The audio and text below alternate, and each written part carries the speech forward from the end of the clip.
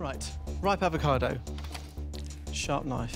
Take the avocado in the palm of your hand and you cut from one end. You go right round, like that. Keep the knife in so you can feel the stone. Come to the other end, come through, and you should start your original cut, like that. Twist it one way, twist it the other way, it'll come out. Now, various different ways to get the stone out. I just use a knife, so go like that, twist it, and it should come out. If it doesn't, it's not ripe enough, so try another one, OK? That goes into there. First of all, we're going to make some dice. So with this sharp knife, don't go through the actual skin. Feed it straight down there, like so. I'm going to go to small squares, so you can feel the avocado right through, but it hasn't gone through the skin.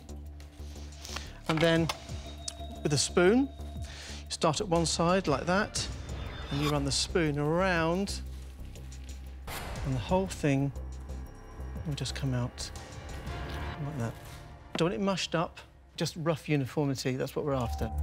This one, put it flat onto the board, the sharp knife goes straight through, and then with a knife you should be able to just peel back that skin completely. Now, you've got to be careful here because I don't want the avocado to break up, so I'm going to turn it around and come back from the other end. OK, like that. If it starts to break, like it has done there, I won't mark you down for that because sometimes it just happens. As long as you keep your thumb this side, it will come off perfectly. And now for the fans.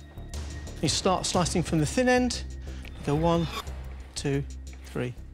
1, 2, 3. I'm going to lay this out like so.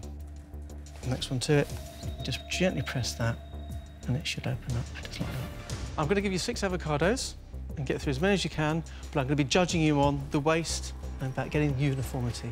Back to your stations.